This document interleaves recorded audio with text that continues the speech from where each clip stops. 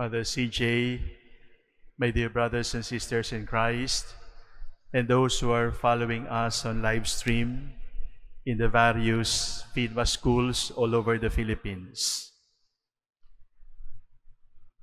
What kind of schools do we need now in the so-called new normal?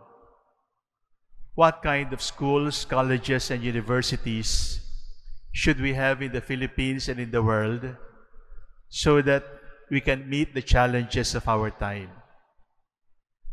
I can tell you with pride, also with gratitude, that the PHINMA schools all over the Philippines are doing very well in terms of being competitive in the professional field, in terms of making a dent, and not only dent, in terms of becoming game changers in the running of society.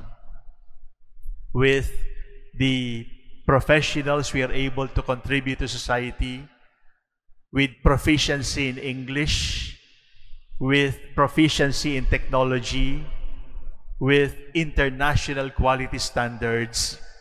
The PHINMA schools are doing very well.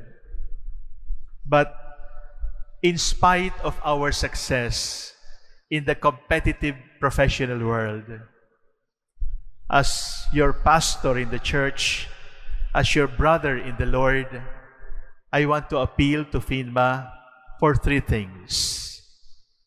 PHINMA, if it is to be a game changer in society, should produce three very important qualities among its students.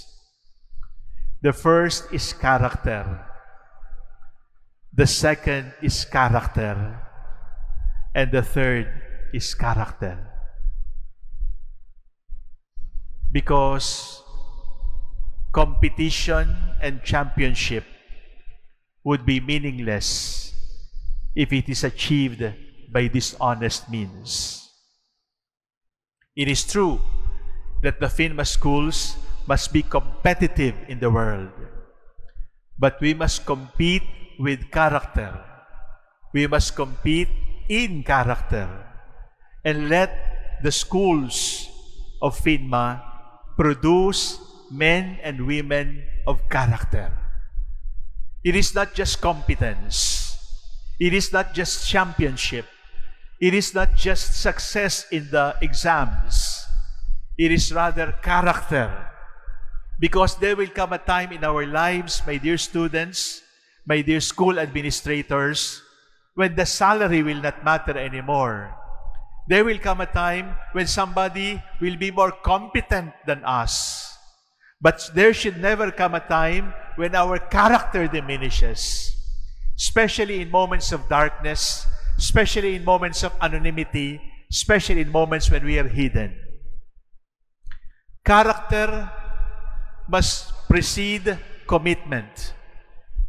It is true, we have leaders who present themselves for election and who occupy elective positions because they promise to serve. But we did not qualify. We did not ask. They said, I will serve, vote for me.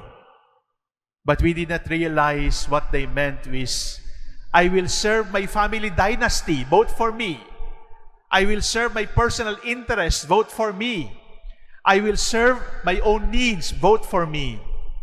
My dear graduates, commitment is important, but we must qualify, describe that commitment. It is not a commitment to your personal interest. It is not a commitment to your dynasty. It is a commitment to the common good, sacrificing yourself for the sake of the country, sacrificing yourself for the sake of the common good. There were 4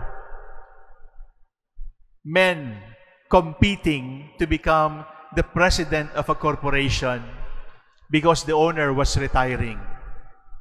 So they were all called to the president's room and said, I am willing to give up my corporation to any one of the 4 of you, but you must pass my test.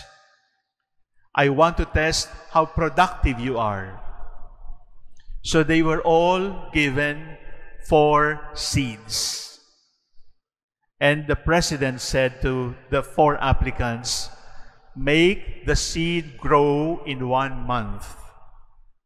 If you can prove to me that you can cultivate the seed in 1 month, I am going to award to you my own corporation. And they went. The 4th of them planted it, watered it, fertilized it, but it would not grow. 1 week, 2 weeks, and he was already resigned. He said, I don't think I will get the corporation. So after 1 month and 1 day, they were back in the president's room. The first applicant came with a pot, with a seedling as tall as this, proudly. And the president said, let's see. Let us wait for the second. The second one had a tall plant on the pot, and it had flowers. So the first one was beaten. Let's see the third, the president said. And the third did not only have a seedling, did not only have flowers, it had a bud of a fruit. And the third one was very proud about it and said, I have beaten the first 2. The fourth one, who was so frustrated, came forward and said, Sir, I know I have lost my chance. I will never inherit the corporation. No matter what I did, no matter what I tried, the seed would not grow in my hands. I gave it the best soil. I watered it and fertilized it, but nothing. Sayang, I was dreaming, but maybe this corporation is not for me. And the president of the corporation said, my company is going to be given to the 4th. The 4th man was surprised, and the 3 previous ones were surprised.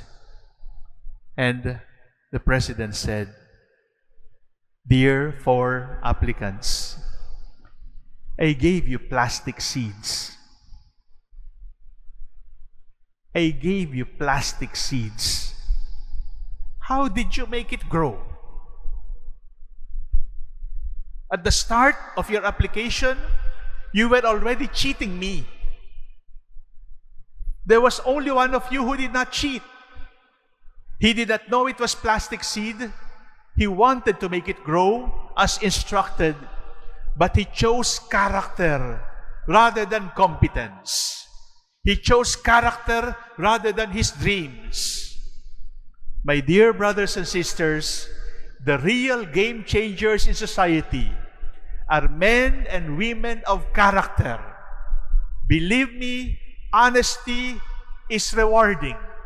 Believe me, integrity is more important than your dreams. Believe me, integrity is more important than competence, than championship, than medals and awards. Because what will win the day for you is character, is integrity, is your commitment to principles of honesty, to principles of selflessness, to principles of sacrificing for the common good. I know PHINMA dreams of that, but PHINMA cannot fulfill that dream unless you, my dear students and administrators, embrace the same vision. Let us produce men and women of competence. Let us produce men and women committed to the country and to make this world a better place. But most of all, let us produce men and women of character, men and women of integrity. There is no substitute for that.